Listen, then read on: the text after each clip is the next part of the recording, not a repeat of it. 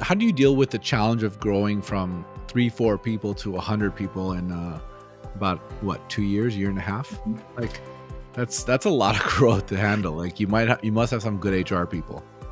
We have a great HR team. We have great recruiters.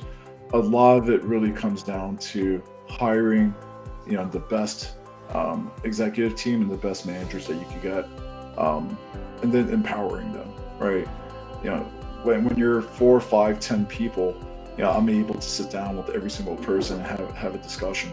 At 100, 120 employees, um, there's just a lot more, right? So, once again, this goes back to the fact that I have such an experienced and flexible executive team, my VPs and C-level executives.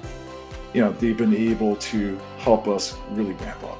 And, one of the other things that's really important too that we're busy implementing to support all the growth is making sure that we have the right technology platform to support, all the people and all the data needs. So these are kind of two things. You got to have the right people, and then you have to have the right technology so that you can scale and grow and do it in such a way that you're able to get the best possible outcomes for both the employees and as well as the members.